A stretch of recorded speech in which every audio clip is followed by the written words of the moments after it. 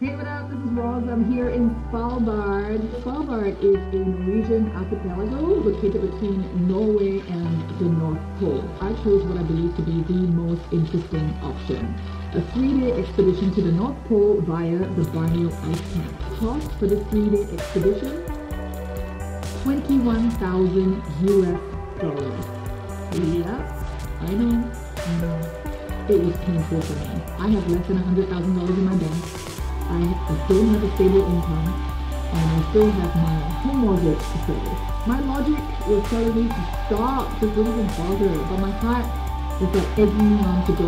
It's that you have to do this, you would hate yourself if you don't. So I figured, since I'm never ever going to make it to Mars or explore outer space in my lifetime, the least I could do is to visit one of the poles, and trust me when I say the North Pole is way cheaper than the South Pole, which is double the cost. When and if the time comes when financially spent from all the traveling, I could look back at all my photos and videos of me at the North Pole and smile. Alright, so today is ice caving day and we're here in the middle of nowhere with my group behind me. I want to show you how we enter this ice cave, okay? Boom! So we go down this hole right there. Oh my god. We've had 6 people going. The question now is, do you want to be the last one or the ones in the middle? What if the ones ahead of you fall on you? Alright. I don't know what next. What do I do next? Shh. Okay. Hey! Okay, it's getting pretty easy from here. Inside an ice cave right now. It's pretty dope. Can you see? This is awesome. I've never been inside an ice cave in my life. This is of course our pre-North Pole activity.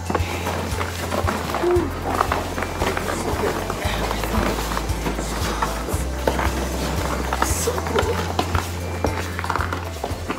So we're getting ready to board the Freya. It's a very special vessel because it's kind of not open to any tourists or any tour groups. We've got a very special privilege because our guys are friends to the owner of the ship. So we've got a little treat here. My expedition mates, say hello!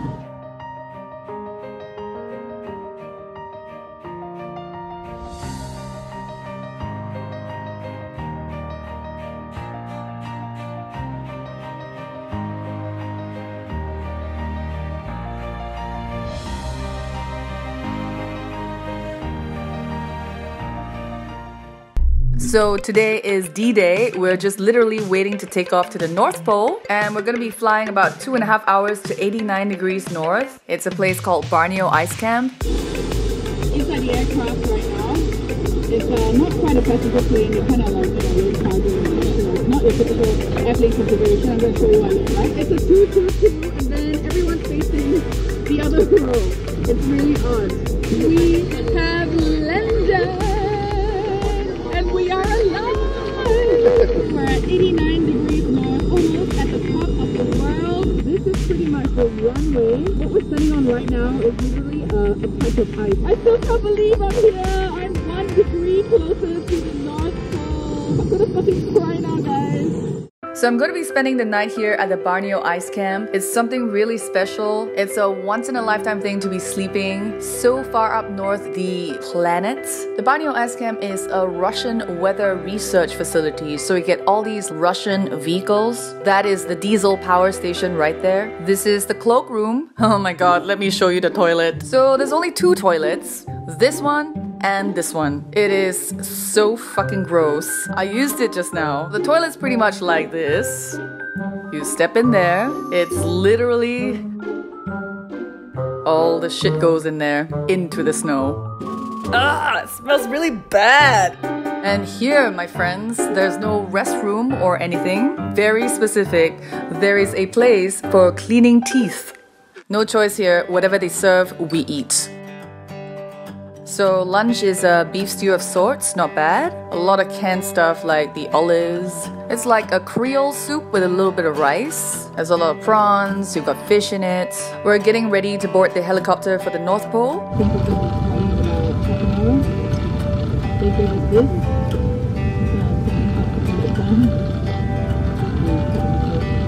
Baklava, really important. This one covers the roof as well.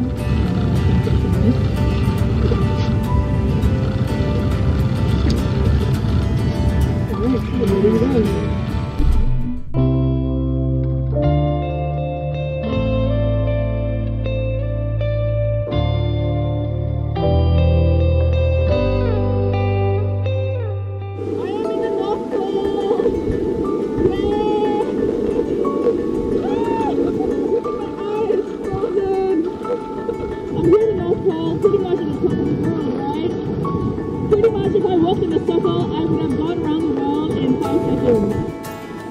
I've been all around the world.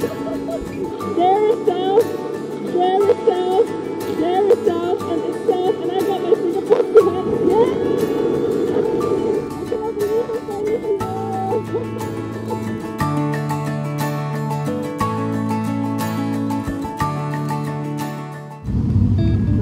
Good morning. It is about 8 in the morning right now. Just waking up on my stretcher bed.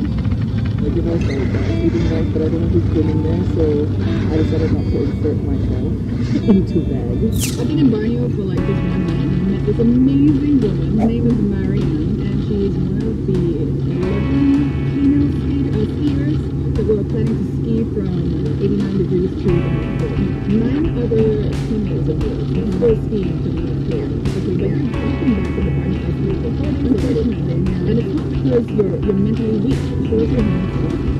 Frostbites, what on earth happened there? So it's funny because before this expedition, I thought mental strength was the thing that I needed to focus on, and I faced mental strength. What happens a lot of the times is you push yourself a little too far when you should do the same to your body. And by the time I got into the tent and took off my gloves to get ready for bed, look at my fingers, and there goes the focus. The white means it's still supposedly.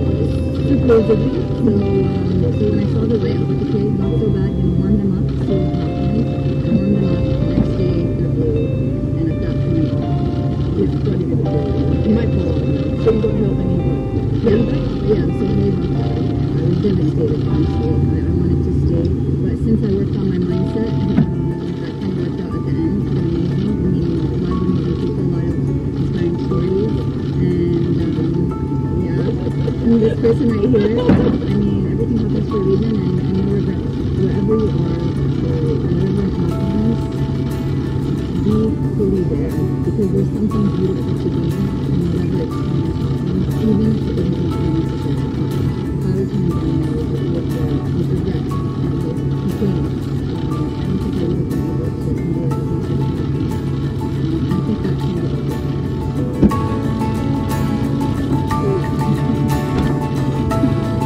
I really like that.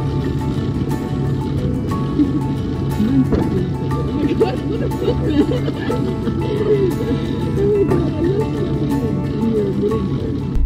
I'm finally home after a month of traveling around the Arctic Circle and Scandinavia. I've actually recorded my closing thoughts about my North Pole expedition when I was in Svalbard, but it was such an overwhelming experience that I needed more time to process, and as the journey went on, I had more thoughts that were added to that whole experience.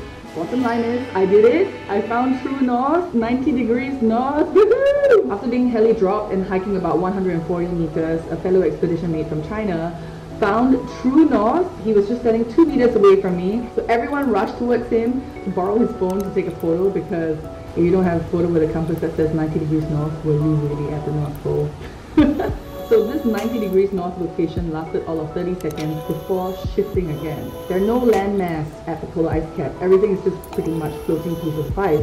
And these floating pieces of ice are moving on an Earth that's rotating on an axis. So you're not going to get 90 degrees north that stays still. It's constantly moving. So that was a challenge.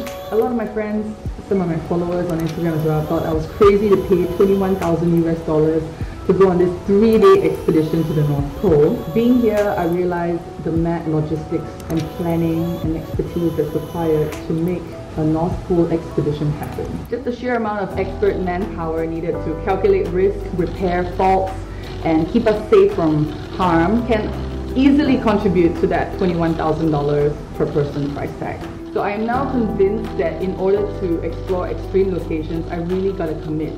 Financially, physically, emotionally, there's just no two ways around it. You know, being surrounded by nothing but barren land of snow and ice forced me to kind of be alone with my thoughts. I didn't expect to feel so overcome with so much emotion that was strangely very difficult to process. This journey was more of a mental and emotional one for me, one that's filled with gratitude and clarity.